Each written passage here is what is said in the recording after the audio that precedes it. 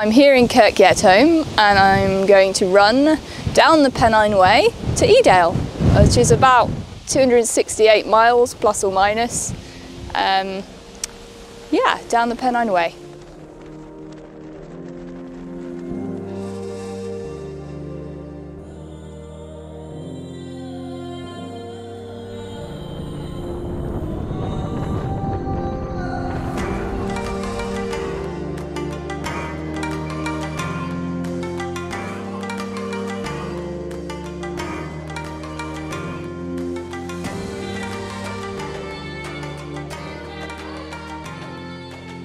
I'm going to go up to the Cheviot, which I haven't been up to before. So this is an inclusion that the boys put in on what we call the FKTs. And because I haven't been to the Cheviot before, it would be quite nice to go up there, hopefully for sunrise, that's the plan. Then we head over the Cheviots, Windy Gyle, down into Burness. I think there's a few fire roads around there that take you on into Bellingham.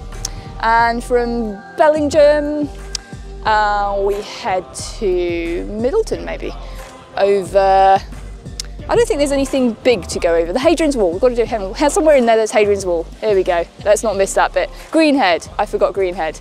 And lots of places called like Twice Brewed and Once Brewed, which should be quite fun. And then I've got Crossfell somewhere, and Dufton, ending in Dufton.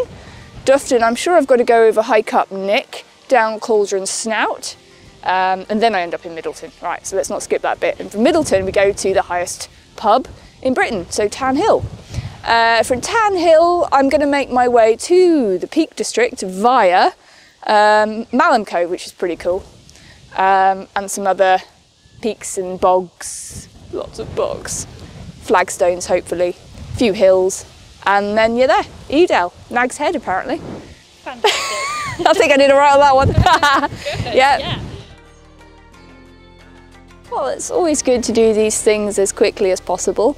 The last time I ran it in summer, I came south to north and it took 82 hours-ish.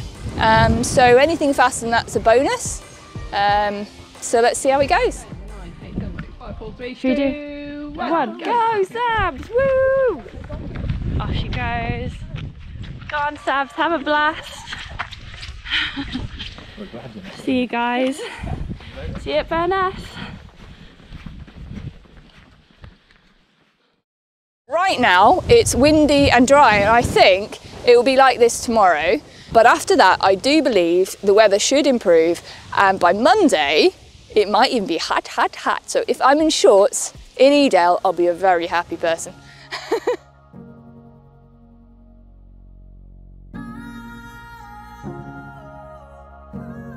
How will it differ from the Wainwrights? Like, not just in terms of the length of things. The Wainwrights is challenging because the mountains are higher, you're constantly up, down, up, down. The terrain is very, very difficult and very, very technical. You're not following a marked bridleway, which the Pennine Way is a marked bridleway, albeit not very well marked at times, but it is marked and people do know the route. On the Wainwrights, no one really knows the route because it could be anything you like from summit to summit. You're often completely off any trods, just on the fell. And so it's a lot harder on the body, constantly up, down. Whereas this, although there are a few ups and downs, you know, Crossfell is the high point. No, it's not anywhere near as high as Scarfell Pike, and you're not up there for that long. You've got a little technical bit down Cauldron Snout, that's probably the worst it gets. And then a lot of it is track and trail, so it should be a more kind of flowing type of run rather than Wainwrights, which can be a bit you know, a massive change in pace from up and down, whereas hopefully this will be a bit more consistent and flowing.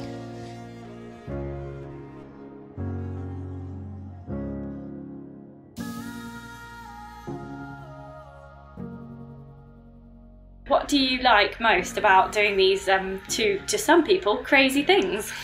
I just like being outdoors, and I have to say my motivation is not to get a record as such. It's fun, and you know, I love that people like to come out and carry my bag and offer me food and do all my stuff. I'm so grateful for all the people that help, because actually none of it's really possible without that help. I mean, especially something as big as the Wainwrights. I would love one day to try and do that self-supported. but you know, it's a lot of gear and a lot of so much to do, and I'm really in awe actually of people that have done that, and I think that is definitely something that needs to be done. But it is so nice to run and not have to stop. I really hate stopping. I really just like going, and the same with the Pennine Way. I mean, it's just such a fantastic journey. I mean, I would even enjoy doing it by, you know, stopping each night at bed and breakfast or something, just because it's just a fun journey. But I quite like the continuous running, because actually when you stop, things start to hurt and swell, and your body starts trying to recover. So I actually quite like just going continuously. It's quite nice.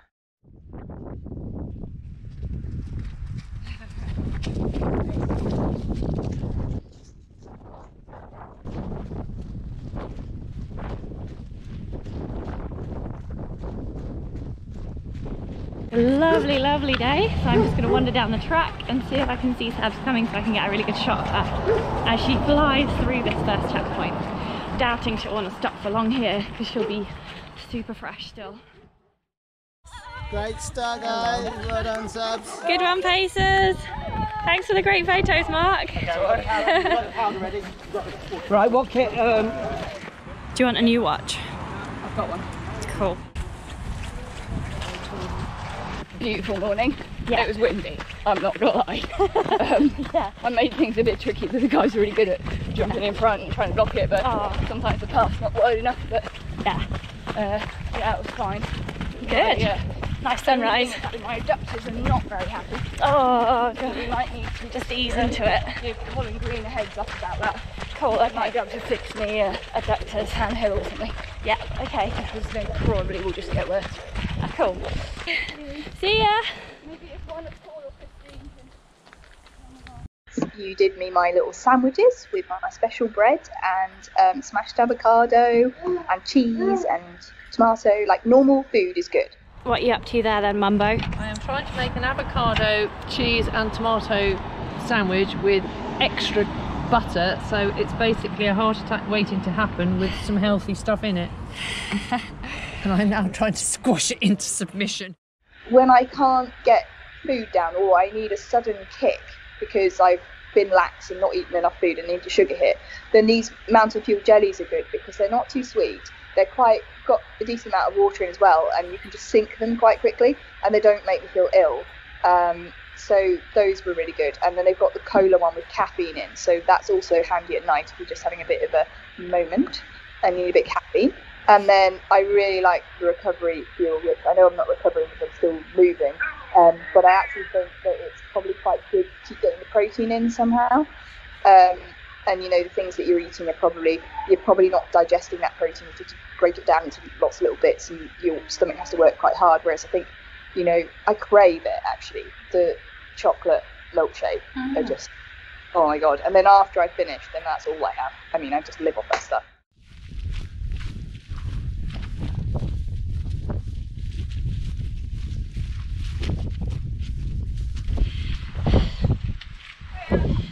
You have tea with a lot of sugar in on these things, they can't don't you? really call it tea. That is just my fuel for running. So it's like you show the tea bag, and then, you know, in order for me to drink, you have to get a load of milk in because it's not too hot, and then throw 3 sugars in there, because I think if you're having anything in can put sugar in it, that's calories. Any way of getting calories in you while you're going is brilliant. So sugar is excellent.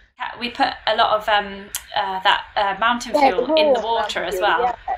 So I like, that raw one is good because it has no flavour.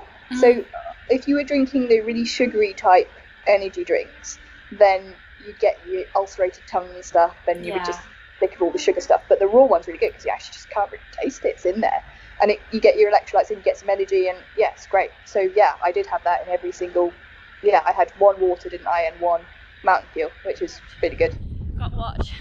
Yeah, so how long's the next leg? Only 2 hours. 2 hours. To Greenhead. Yeah. Yeah, and then only 1 hour to the A something or other. Okay. And then Slaggyford. The weather says 30% chance of rain at 10. Okay, that's not bad. 60% chance midnight. Okay. And 50 or something at 1. So you're doing really well. Right. It's awesome. Working. Thank you so much, Paul. Yeah, go for it, Seb.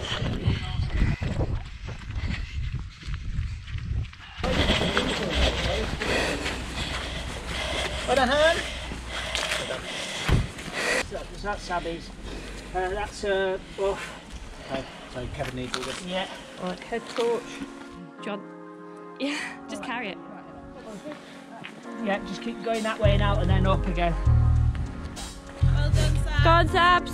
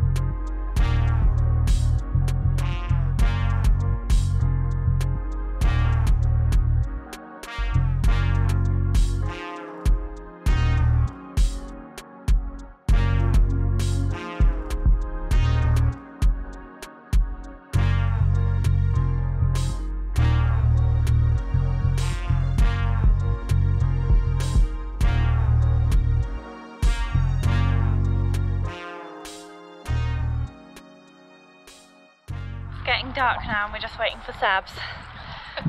I don't know where we are. Where are we? I forgot where we are. At a junction where the Pennine way crosses a road. Where are we, Gary? Ready for the crazy night time. Is that why you've got your green jacket on? Yeah, spine ready. Spine ready. Spine. Always there with a soundbite. We've got Kim here, ready to go, ready to rock and roll through the night. Yeah. Nearly here. Thank goodness for trackers, huh? Hey, well done, guys. What do you need? Cup of tea? Do you want to come up to the thing or stay? Come bring food. Yeah, food's just coming down. Yep. We've got lasagna. Do you need an extra layer? I've got an extra layer.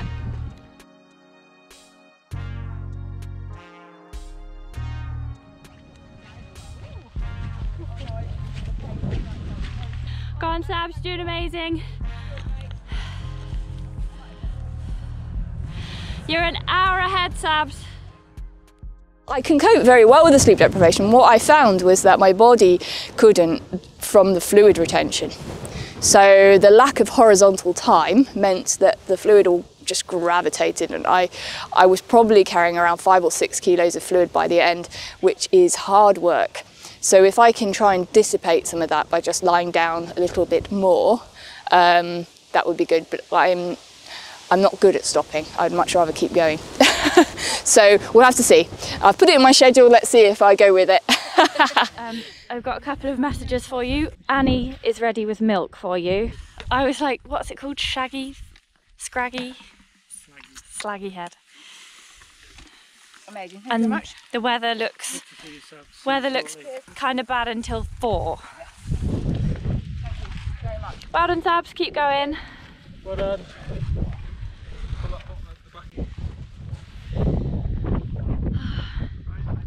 See you then, Kim. Only an hour and a half.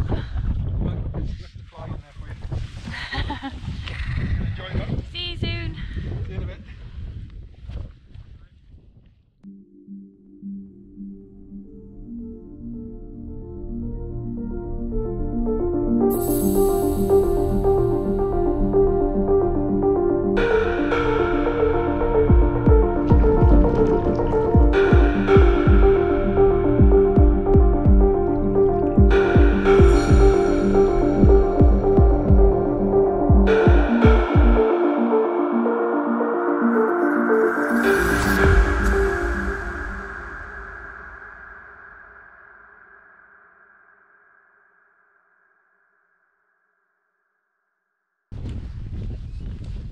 I'm very bad at training.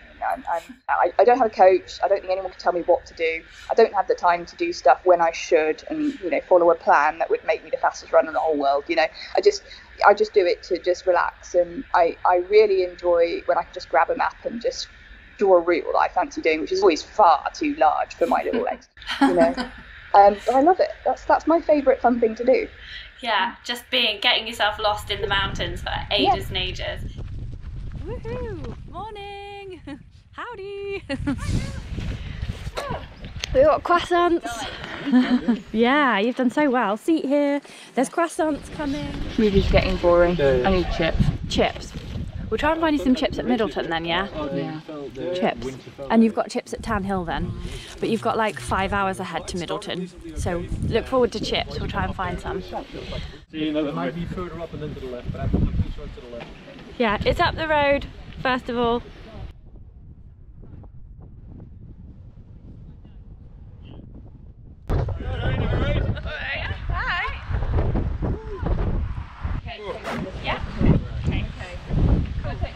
Anyone touch my feet? No, you don't want to put that in, but at least you're not in. What was your kind of foot setup? I always run in La Sportiva Mutants. I have tried other shoes, lots of shoes actually, and lots in the La Sportiva range actually, but the Mutants suit me best.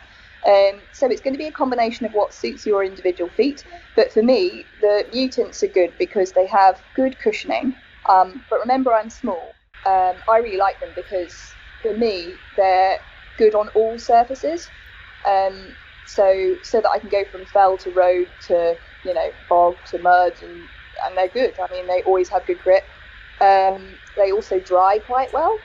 So I can be completely immersed in bog 1 minute, and then, you know, if there's a bit of sun and a bit of wind, actually within an hour they feel dry again.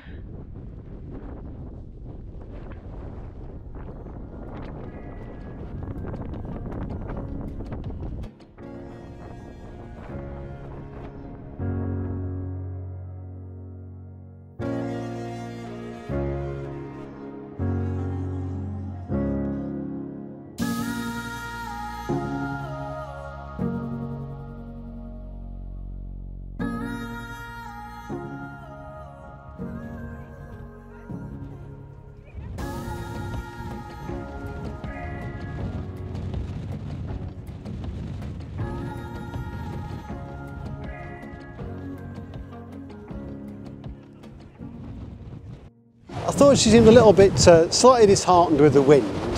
I think she's had the wind against her all the way, and a bit concerned that she didn't want to stop because she might let people down. But that's not the way it is though. People don't worry about that. They just want to succeed. And I thought she looked, apart from being a little bit disheartened, I thought she looked good physically, and she was, you know, walking fine. So I think if she wants to finish it, I think she'll do it okay. Oh. Tara. Thanks.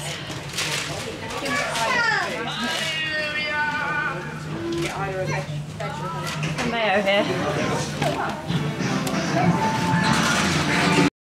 How's it going? It's windy, it's doing a lot. Yeah, it's really, really windy. I wanted to throw the towel in. Ooh. You want to throw the towel in? I wanted to throw the towel in, yeah. When? Why? What happened? Well, I'm just like running into the wind for 36 hours. It's quite annoying.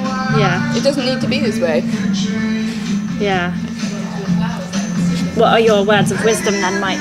Well, you're not going to throw the towel in, are you? Nobody else. Well, I thought it would be a sensible thing to do, given that It's not the way it I is, can choose any day I like to go.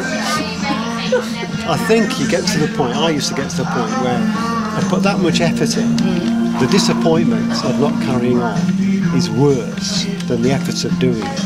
You know what I mean? I'd feel bad for letting people down. That's probably my only motivation for pootling on, to be honest. May as well just... I don't think other people see it that way. I don't think people worry about it. Yeah. They just want to help you. Oh yeah, they do, yeah. It'll make a shit film if you quit. Yeah, I mean, exactly. A lot of reasons like that. So I won't. But if you're injured... I'm not injured in any shape at all. No, I'm not injured at all. I'm just like, this is something beyond my control. Get Darren and Rich to run ahead of you and be a wind block. Yeah. And she's done 140 now. How many miles have you done now? Don't tell her, she doesn't want to know.